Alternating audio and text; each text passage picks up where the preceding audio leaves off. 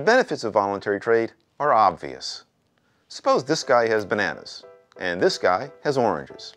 He needs oranges for marmalade, and this guy needs bananas for banana bread. They swap, they exchange.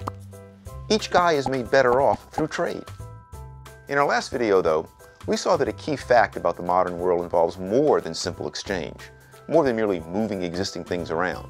We grew rich by also producing more stuff per person. Say you're cooking hamburgers and fries for your family. It might take an hour for you to prepare the meal because you individually do everything. You start the grill, you cook the burgers, chop the fries, slice the vegetables, on and on and on. But now look at how a burger joint makes hamburgers. Each worker has a specific job in the chain of production that serves burgers and fries to its customers.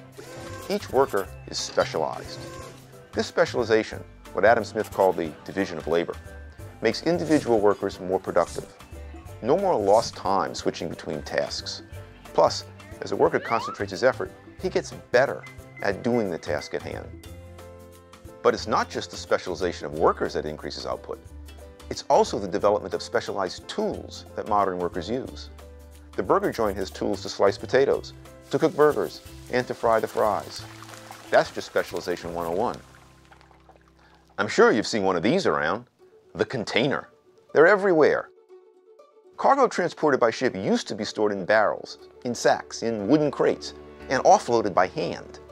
The invention of the container, though, created more than just a metal box to put stuff in. With it came a wave of specialized technology that dramatically increased the productivity of shipping and offloading. Ships themselves evolved, dwarfing their predecessors, with the ability to stack containers below and on the deck.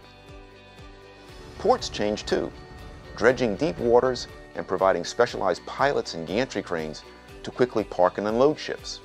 Driverless yard tractors magically whisk containers away. The containers are put on trucks and trains built specifically to hold them. Workers today are superhuman compared to their brethren of yesteryear. We went from carrying bags on our backs to lifting the equivalent of 2 school buses with mere flicks of our wrists. To make specialization worthwhile, you need to make a lot of stuff.